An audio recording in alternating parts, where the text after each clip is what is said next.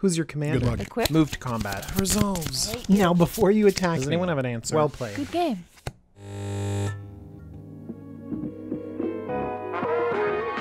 Hello, Merfolk aficionados. My name is Jumbo Commander, and I have a brand new deck tech focusing on Merfolk.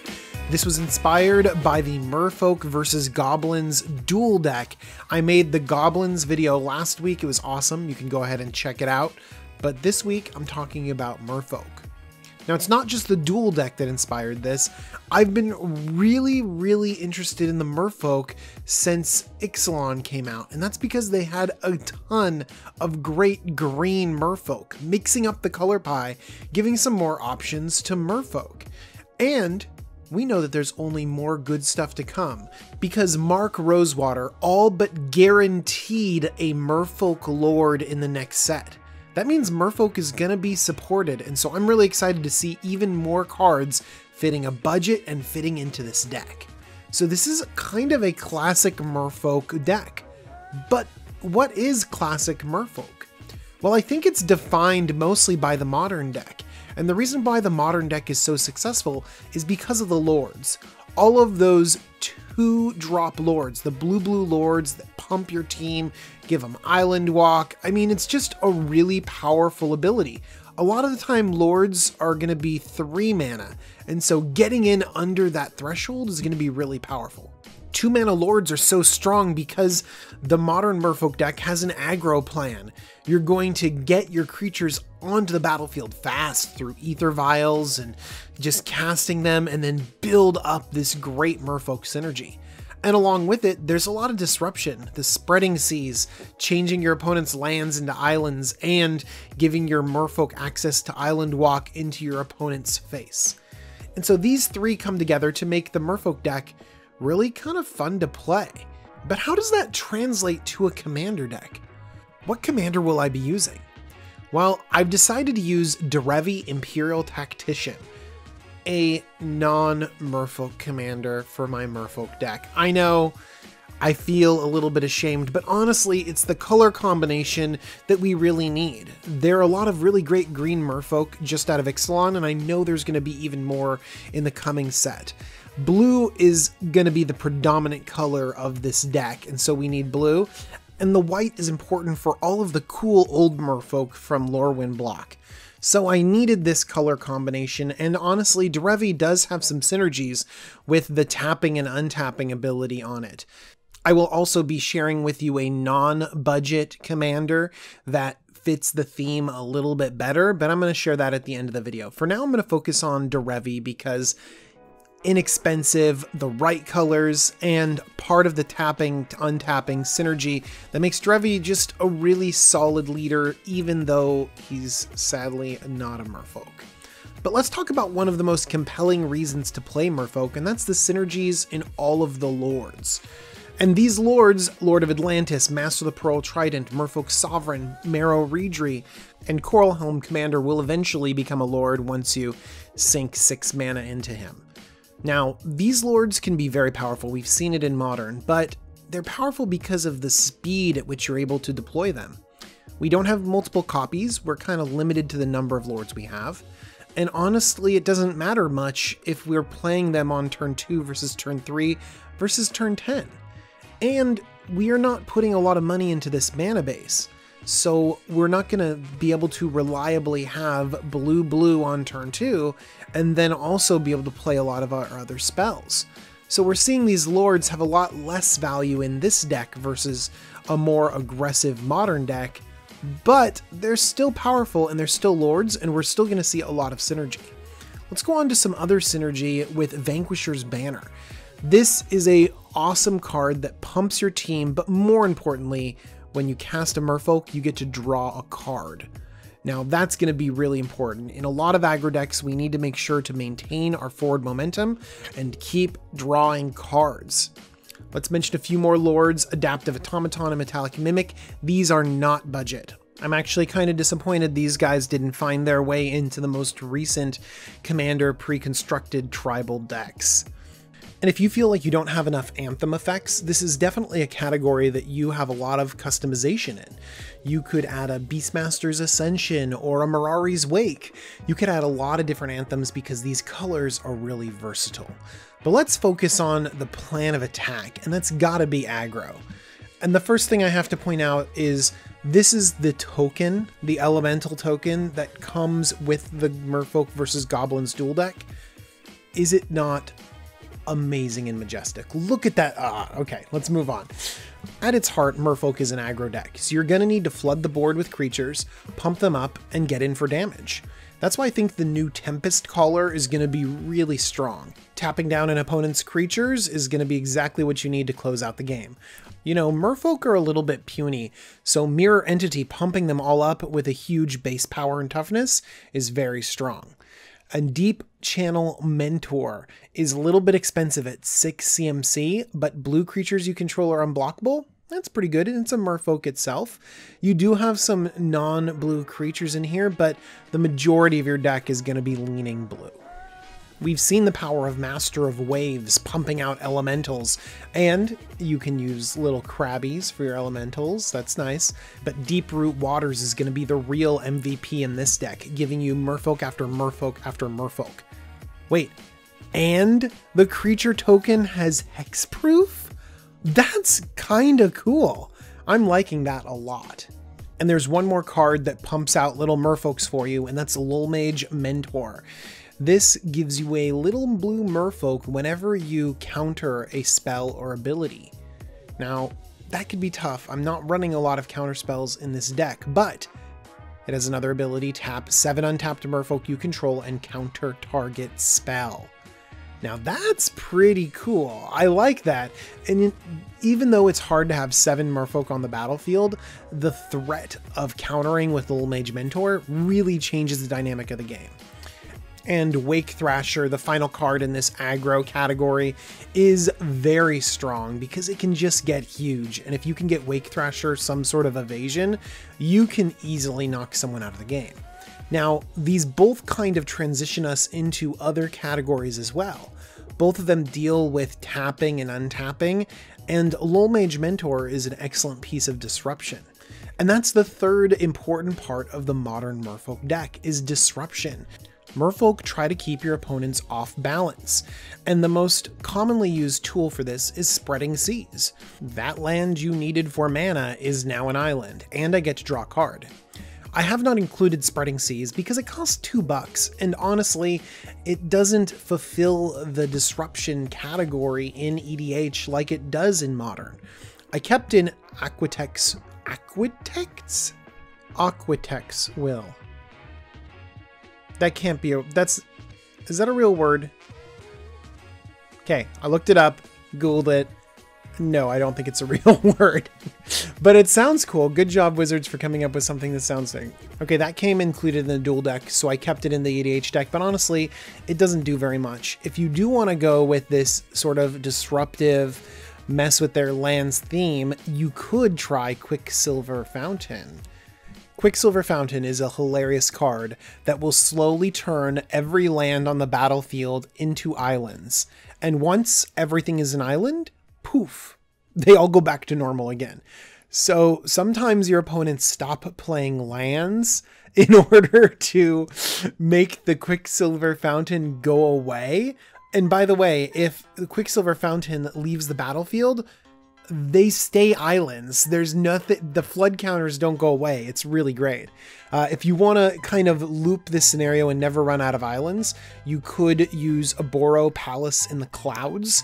And basically it has an activated ability that returns it to your hand. So you can like place the counter on and then in response, return it to your hand and then play it again and then place the counter on it again. It's pretty cool. You might find a Boro Palace in the Clouds, number 1, expensive, and number 2, familiar, because Merfolk deck play it, so they don't get choked out or other hated out in Modern Merfolk. Pretty cool. It also means that it's kind of a useless land, except for weird quarter case stuff, but it's still expensive. I don't understand. But By the way, as long as we're just turning all of our opponent's lands into islands, let's throw in a Carpet of Flowers and like double up our mana. Oh my gosh, that would be so great. I'm a big fan of Carpet of Flowers in general, but it's not sticking to the budget, so I'm not throwing it in. If we really also want to double down on the disruptive elements, Wave of Vitriol can be really strong in this deck. We don't have very many artifacts. We don't have very many enchantments. We do have a little bit of a tricky mana base with the 3 colors, but we have plenty of basics in this budget deck, and so we can Wave of Vitriol everyone to death and then be totally fine with all of our basics. But let's think of other ways to disrupt the opponent, and one of my favorites has to be Root Water Thief. This little merfolk is adorable. You can give him flying, and when he punches your opponent in the face, you can pay 2 and then exile a card from their library. You just go searching and just take out the card you don't want them to have anymore. People hate Root Water Thief. They hate it. And it's honestly a really fun ability to use, and it's nice every so often to be able to neuter an opponent's combo deck just with your stupid little merfolk. But honestly, we don't have a lot of disruption because we're focused so heavily on this aggro strategy. And honestly, we need to prevent our opponent's disruption more than we need to disrupt them. So that's why I think cards like Heroic Intervention, Teferi's Protection, and Ghost Away are going to be really important to this deck. The problem is that none of these are really good budget cards. Heroic Intervention is the cheapest. It's sitting at like $3. Man, it's just a little bit much, but maybe it's what we can do. Teferi's Protection and Ghost Away are just a little bit too far out of our price range to really make this budget, but this is a weakness of the deck. So if you don't have these cards to shore up that weakness, you can at least know that that's a weakness. Maybe you can build in some other form of recursion as you sort of customize and tinker this deck. There's another thing to prevent disruption, and that's Sig River Guide and Kopala Warden of Waves. This is protection from spot removal. Sig gives target merfolk you control protection from the color of your choice until end of turn. Very powerful for getting in damage and protecting. Kopala does kind of a blanket protection, but it only makes them pay 2 more. EDH is a game of big mana. I'm pretty sure that they're going to be annoyed to pay 2 extra to kill your creature, but they're just going to do it. Now, the modern deck focused on Lords, Aggro, and Disruption. We're going to need a little bit more depth to our EDH deck, so I want to talk a little bit about tap synergies. And a lot of these come out of the original Lorwyn tribe of merfolk, and they're really cool, and so I wanted to embrace some of these strategies. And honestly, Derevi is a perfect example of this. You have an aggro deck where a lot of creatures are getting in, and then you can tap and untap target permanents, generating extra mana, doing some crazy stuff, especially if we have cards like Veteran of the Depths getting +1/+1 counters, Stony Brook Schoolmasters getting creatures, Surge Spanner bouncing permanents, Judge of Currents gaining life, or Fallow Sage drawing cards. And it doesn't just have to be those specific creatures. We can have our creatures turn into mana dorks with Cryptolith Rite, or if you have tons of money, Earthcraft. You can also tap your creatures to crew vehicles, or summon the school. 3 and a white for a tribal sorcery. I really hope that tribal sorceries come back one day. Put 2 1/1 blue Merfolk Wizard creature tokens into play, and then tap 4 untapped Merfolk you control. Return Summon the School from your graveyard to your hand. We can also dominate the board with other tap effects using Opposition or Glare of Subdual. And if we just need to get some tapping done, Survivor's Encampment and Holdout Settlement let us tap our creatures, maybe draw a card, put a +1/+1 counter on something, but also fix our mana, which could be a little bit dicey. The current build of this deck leans heavily into blue. About 75% of the pips are blue. And so all of the duels are blue and another color. For example, I'm not running a Selesnya Sanctuary because I honestly don't need green and white mana. I need blue mana that splashes for my 2 other colors. Next up, I'd like to briefly mention some reach, mostly in the form of card draw. Now, aggro decks need a lot of momentum. We need the card draw because our cards in the late game aren't as impactful, so we need more draw to keep us going and to flood the board. Cold-Eyed Selkie, Merfolk Branchwalker, Shapers of Nature, Prime Speaker Zagana, and Sage of Fables all have some interesting card draw. Actually, now that I look at it, a lot of these have interesting +1/+1 counter synergies as well. So if you want to embrace something like Varela the Hulklade and go with a little bit more of a +1/+1 counter synergy, that could work. The Branchwalker and the Shaper that I mentioned could go in this strategy really well, but also Kosi's Trickster, a 1-mana 1/1, but whenever an opponent shuffles his or her library, put a +1/+1 counter on Kosi Trickster. Ooh, that could get really big depending on your meta. I'm actually curious to see how big this Merfolk could get. And of course, Herald of Secret Streams, giving all of your +1/+1 countered Merfolk unblockable. That will definitely get some damage through. Continuing on with the card draw, Biden of Thassa is going to be really valuable, and even though he's not a Merfolk, Edric Spymaster of Trest is going to both embrace the aggro strategy, but also support the card draw that we need in this deck. And I know I'm trying to keep this on a budget, but I've decided to include one Planeswalker because it's so inexpensive right now, just over $4, and so awesome, Tamiyo Field Researcher. 1 green, white, blue for a 4 loyalty Planeswalker, and you can tick it up to choose 2 target creatures, and until your next turn, whether they deal damage, you draw a card. So this is card draw that's recurrable over and over again. It can also tap down creatures so that you can maybe get some damage through, and the ultimate, like most Planeswalker ultimates, is unreachable but insane. Now I want to talk about a few upgrades that you could have to this deck. My ideal commander would not be Derevi, although the synergies are undeniable. I think what I'd have to go with is Thrasios, Triton Hero, and Ravos Soultender as partner commanders. And the reason why is because I feel like we need a Merfolk at the helm, but then Ravos adds the right colors. In fact, it adds a whole nother color, black. It also is an anthem and a recursion engine. Now remember, we want anthems in this deck, and we also want the ability to gain card draw because this strategy is so frail. Adding black is also a really big boon to this deck. Just being able to add Sig River Cutthroat to make sure that you have both Sigs in the deck, that just feels right. Hollow Sage is another good card, and Ink Fathom Witch, another great Merfolk that you could definitely include in this deck if you had the ability to add black. Just the expense of these cards, they're just a little bit expensive, but partner commanders are really cool. This is also going to mess up the mana base even more when you add black. But here's the great thing. Let's say you're interested in playing Merfolk. You start out with Derevi, you buy the Goblins versus Merfolk dual deck, and you're in for the whole thing, including sleeves, 75 bucks. That's a really inexpensive commander deck, and you got some Goblin cards to trade away, maybe make up some of that money. Okay, so that's a really low investment, and you decide you love Merfolk.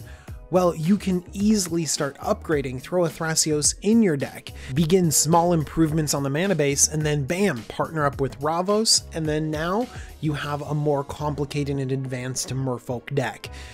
I'm just really happy about the reprints in this dual deck because so many of the key pieces of a Merfolk are so inexpensive right now.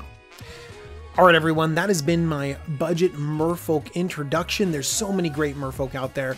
Do some searches, find out what your favorite Merfolk are because they really are an awesome tribe. I'd like to thank my patrons who make this content possible. Thank you to everyone.